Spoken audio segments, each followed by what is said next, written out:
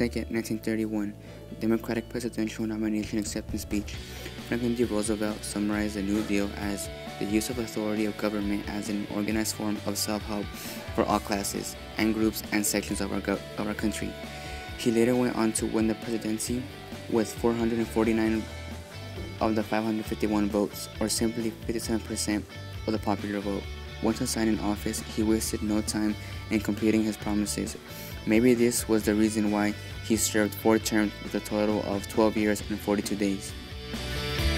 The New Deal comes from the Great Depression starting. The president prior to Roosevelt was Herbert Hoover.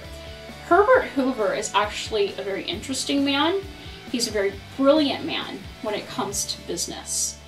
Unfortunately for Hoover, when the economy crashes, what he does not get is that the people expect the government to fix it. Not do they just expect the government to regulate the economy, but they want the government to manipulate the economy to the point that all of their problems are solved. Hoover is also very reluctant to do any kind of relief. He thinks you should just let the economy fix itself, that left alone, business would recover, everybody would have jobs through business, and life would be great. And Hoover just does not realize how much people's expectations have changed. So, after the stock market crash in 1929, Herbert Hoover reminded his people that it was normal, that the economy would eventually fix itself. Hoover made Americans think that they should take care of themselves and their families instead of relying on the government to do so. According to Hoover, the government's role was to encourage and facilitate corporations, not to control them. He believed that if he gave out aid to citizens, it would only weaken the people.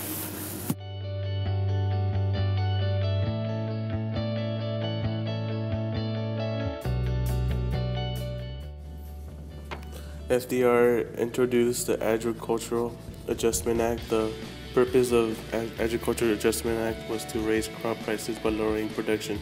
Under the AAA, the government paid cotton growers $200 million to plow 110 million acres of land. In some cases, it paid farmers to slaughter millions of pigs. This did not come without controversy. The policy upset many Americans who protested because people were going hungry. Overall, the AAA helped raise farm prices and put money in farmers' pockets.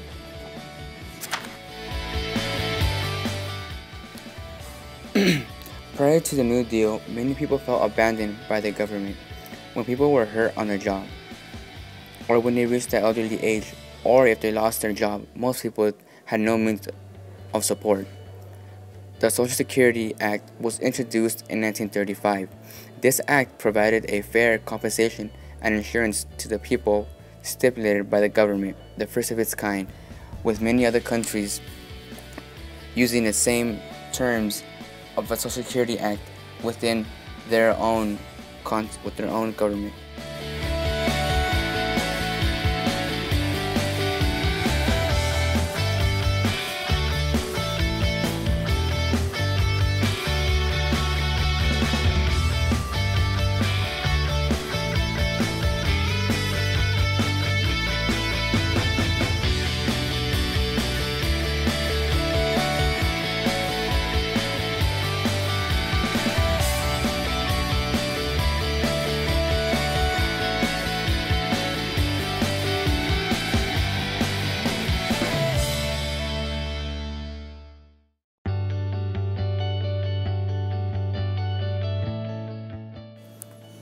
To make his efforts more transparent, President Roosevelt made extraordinary use of the radio to publicize his programs.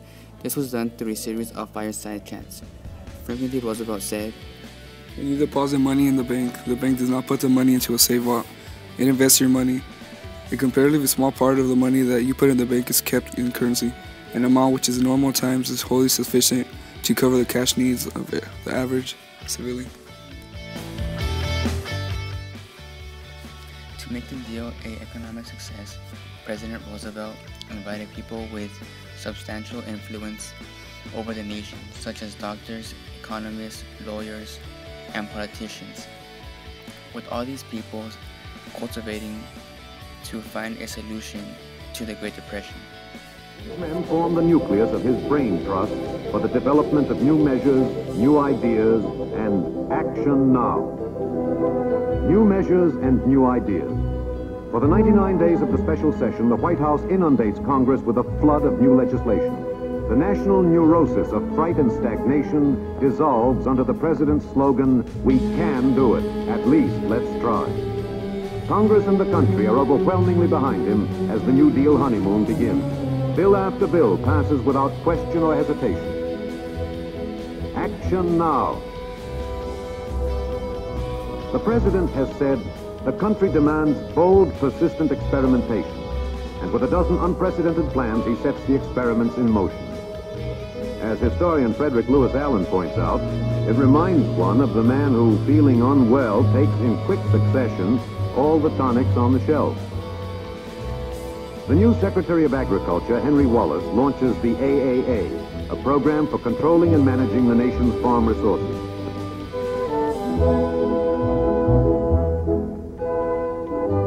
The new Secretary of the Interior, Harold Ickes, administers the PWA, a program of public works designed to create jobs for the unemployed. Secretary of Labor, Frances Perkins, the first woman cabinet member, an expert in employment problems, an advocate of economic planning. The president has said he is a little left of center. The Congress, the country are there with him. Action now. No president has ever made so much news in so short a time.